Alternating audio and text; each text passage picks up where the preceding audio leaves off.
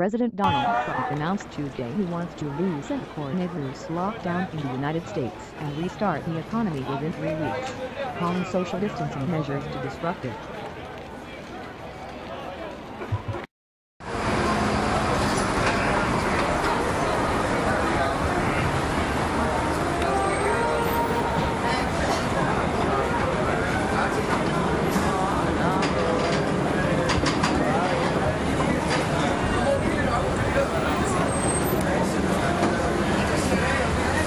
A lot of people agree with me.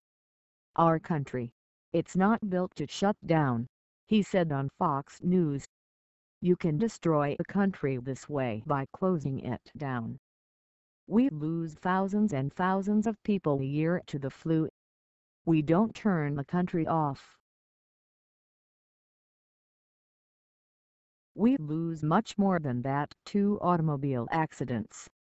We didn't call up the automobile companies to say, stop making cars. The U.S. has the third highest number of confirmed cases globally, behind China and Italy.